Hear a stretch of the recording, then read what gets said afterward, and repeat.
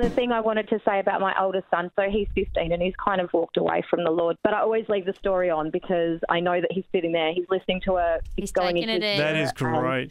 I'm just trusting God that, you know, all these seeds that are sown, especially so much from you guys, will be part of bringing him back. How good is it that we get to take the gospel to the four corners of our nation and hear great stories like this? And thank you if you've made your donation. If you haven't yet, well, now's your time.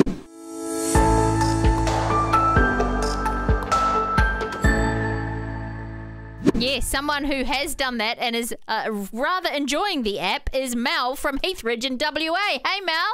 Hey guys, how are you? Oh, we're really Excellent, good. thank you. Yeah. Thank you so much for your donation. You're so welcome. Now, you've been listening for a little while, I understand, about 10 years? Yes, yeah, about 10 years, yeah. More and more as the years have gone by. I love it. I love it. That's great. It's a good thing to build up a habit of, listening in and being fed by the word. What is it that you love most about Vision?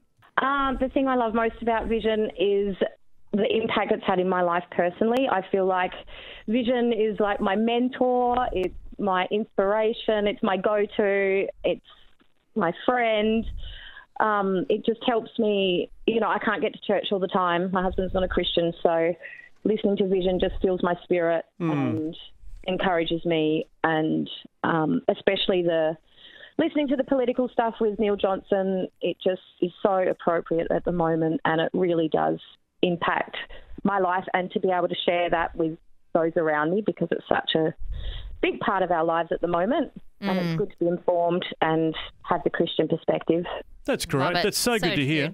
But I understand, I know you made a comment when you made your donation that your husband and your son both love listening to Vision 180. Yes, they do. Well, my husband does. He likes he's not a Christian, but he does like the youth music. Yes, so well, those seeds are being sown in the music, and you're watering them. So how good is that? It's so good. And the thing I wanted to say about my oldest son, so he's 15 and he's kind of walked away from the Lord, but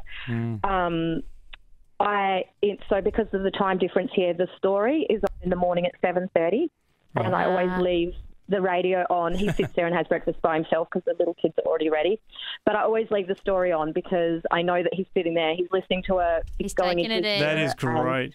I'm just trusting God that, you know, all these seeds that are sown, especially so much from you guys, will be part of bringing him back. Oh, that's brilliant, because it is sowing the seeds. But it's also, I think, for me, I often listen to the story and I think about prodigals that I know, and it just gives me encouragement, because I think God's in it all, you know, and He knows what's needed to bring people back to Himself. And so I always feel really encouraged by that as well, you know, just to hear those reminders through the story. So that's a very strategic thing you're doing there, Mel. I love it. It's really good. Oh, thank you. Well, I couldn't do it without you guys, so thank you. Oh, brilliant. Well, thank you. Thank you for your donation. What would you say to someone who's maybe been thinking about it and not got round to it? Oh, my gosh, I would say just do it, because without Vision, you know, there's so many people that would be not hearing about Jesus or not being fed, and it's life-changing. Yeah. Thank you. It's another example of the good soil that your donation will be as you sow into this ministry at Vision, taking the gospel to the four corners of Australia and, I'll tell you, changing lives. If you've made your donation, thank you. If not, now's your time. You can do it at vision.org.au or use the free Vision Christian Media app and click Donate. Thank you.